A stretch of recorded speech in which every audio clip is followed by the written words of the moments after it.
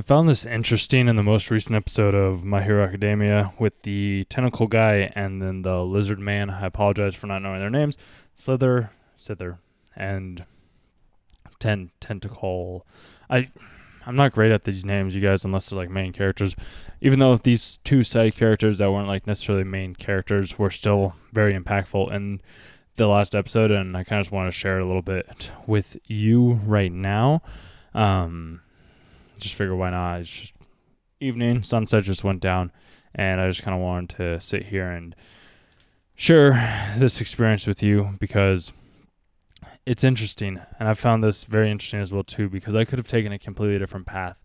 Maybe you're at a crossroads right now or something along those lines, and it's just one of those, what direction do you take? Like, you can be beaten, you can have all these scars, you can have all this anger, this frustration towards all these people who have hurt you in the past, and I've been there. Trust me, I have. I get it. I understand. First time I forgave somebody was one of the hardest things to do, but I was like, I don't like where I'm at right now, so like, let's just try to forgive somebody and see what happens. Then magically, like, all of the colors of the skies and the trees and everything that I did after that meditation that I did of forgiving people that had hurt me, or a person who had hurt me at that specific time, like, everything was so much more bright and vibrant. I was like, this is so interesting.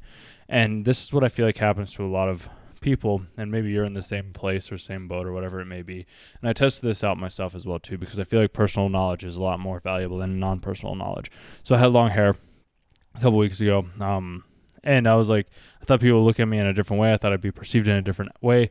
And I found out that I wasn't. Like, I mean, I personally wasn't myself. I wasn't as confident as I was. I wasn't as charismatic as I was. I wasn't as outgoing as I was. So I wanted to test things. I wanted to try things out. I figure firsthand experience is the best type of experience. And like, if I can relate with you better, I can hopefully maybe provide some more insight than if it was just me like regurgitating other stuff that I had heard online. But basically, from what I found out, like, I could have became resentful and angry for when I had long hair against the person that had like bullied me and picked on me when I had the long hair, and I could have been like, I'm never going to do this again. But I was like, you know what, as an adult, I might as well try it. I might as well see what happens. So I grew my hair out. I had it nice and long, and I was like, it's interesting. Nobody really cared, because like, when I cut it off when I was a kid, I got picked on, I got bullied. It was all weird and strange. And then as I grew up and as I grew older, then my hair started, like, I cut it off, and like, as soon as I cut it off when I was a kid, like, everybody poked it and like made fun of me, kind of like I was just saying. And then when I did it as an adult, it was two completely different reactions. Everybody was like, oh, wow, you look good, this looks great, you look fantastic. And I was like, interesting. And some people were like, oh, welcome back to adulthood. So like, if you have long hair, maybe it's time for you to cut it, maybe not, I don't know. But the main thing, and I'm circling back to but that was just like a little background story of like, I could have became resentful, I could have became angry around this said person for doing these said things, or I could have, like, forgave and realized that like, there's other people out there that might be hurting more, and I can be the hero and I can save the day in the ways that I know how to. Because a lot of our lives, at least a lot of my life, I should say, I'll start saying, a lot of my life, it hasn't really been all that difficult. Like, yes, I have had my hardships. I have had my struggles. I have not really been like, had lots of friends, but like, to me, dude, like, that was never really an issue for me. Even though I still do kind of get like a little emotional on certain aspects when it's like, hey, let's create new memories together. Like when Class A with the flashback that you saw, I was like, I kind of feel that. I'm like, hey, that would be cool. But I'm like, I don't want to just do it with like normal everyday people. Like, I don't want to just do it with like any random person. Like, don't get me wrong, I love talking with people all the time. Like, it's one of my great pleasures and joys in this life is like getting to just like talk with strangers and interact and communicate and like ask questions to people that I'm like curious about. I ended up going on a hike today before coming back and watching the episode, and I ended up like talking to like a scout troop master. I talked with this girl that was a part of like a church, talked with these couple of other people that were like riding bikes, and she's like, oh, well, you're still out here? I'm like, yeah, I'm still out here. I was like, that's what I do. Like, I go out in nature and I kind of like, I zen out and I do those things, and it's fun and it's exciting for me. Then I ended up going into Costco as well, and I had like I complimented some dude's hair that was like in the cooler. Like, he had long hair. I was like, hey, dude, it's cool hair they have. I was going to compliment another guy that had a beard. Didn't end up doing that. And then I like rode my cart out. It was a fun little day. It was a fun little day. And it's like, people had tried to shame me for this stuff. They had to make me feel bad for being the type of person that I was, for just loving people, loving to ask questions, loving to interact with other people, like being just like me, basically. And for some time, I took a time out, and I was like, Let's be quiet. Let's not say anything. Let's just go to the gym, maybe make a video here and there. Don't really talk with anybody. And dude, it was miserable. I felt terrible doing those types of things. And I found out it's just because somebody had shamed me, and I could have become resentful or like wanted to get like revenge on that person for wanting to do it, which my definition in a way, I can't remember who I heard this from, but somebody said this a while ago where the best type of revenge is the massive amounts of success. So instead of like getting revenge, like have success. Or somebody else told me this as well too. It's like instead of having success, why not have happiness? Like instead of getting revenge, be massively happy. Because like then the other person's just going to pale in comparison to like whatever they ended up doing to you. Like you rise above those challenges, you rise above those shortcomings. The people that are truly weak in this world are the people that do what the lizard guy did. Like those are the weak people. They aren't really strong. They may seem strong. That's why they have like all this extra armor and they're big. It's because like they have to appear big because they aren't actually big. It's weird. It's strange, but it's like sometimes like the smallest, like Deku, prime example. He doesn't have, like, he's not the big, like, all-might hero, but he's still going to be able to defeat Shigaraki. I haven't watched the manga, so I don't know how that happens, but I figure I'm like, this is how every shonen arc works, so, you know, if not, then I'll be pleasantly surprised. I just don't see that happening. I don't. But that's what I'm saying. Like, the bigger they are, the typically they have more like anger, or they're wanting to get revenge. And I get everybody has their own ideas and ideologies, and that's why they have like all these big numbers of like 15,000 people behind them in the army that's trying to like get into the hospital to be able to save the transporting dude. Dude, I apologize, you guys. I apologize for not having the names off the top of my head.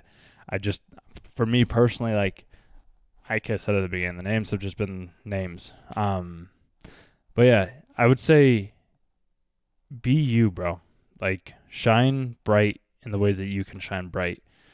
Bring your hidden talents, your hidden abilities, your hidden strengths out into the open. Because, like, one of the little flashbacks that we saw in the episode, you saw the tentacle guy and then the bird guy. And I know one's like tenology and then anime or animal. I know, whatever. I love the anime, don't get me wrong. I just don't remember these names of certain characters. I don't. But the point still stands. The point still stands.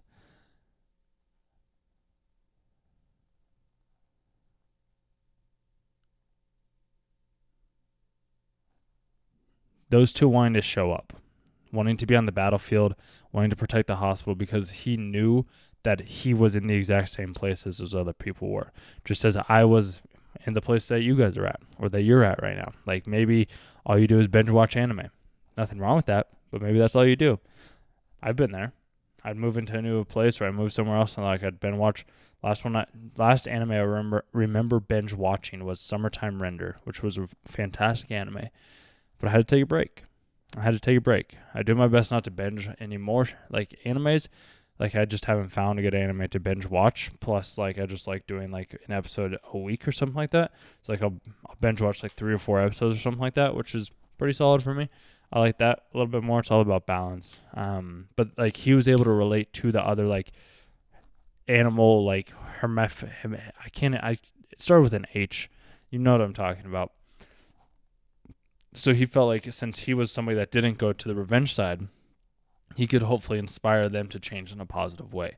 Just as me, like I'm hopefully inspiring you to go try and talk with somebody. Maybe go out and take a walk, go to the gym, work out, exercise, go to the mountains, go to the beach, do something a little bit different. Maybe watch a little bit less.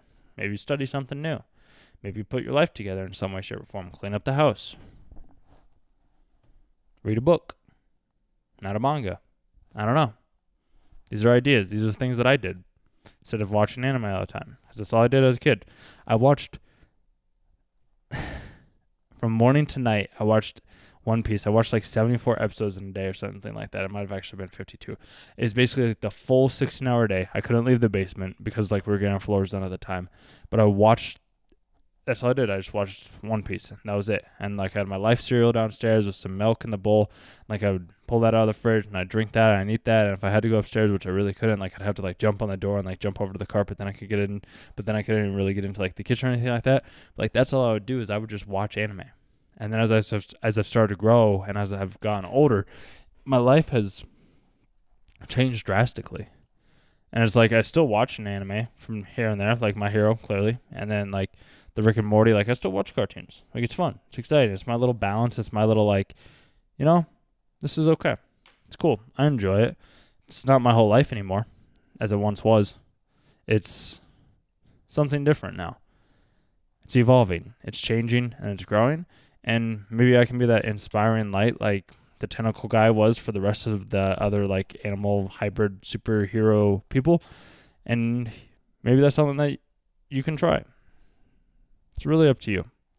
I just wanted to be a guiding light and let you know that if you're in a tough spot and you just feel like you're watching anime all the time, it's okay.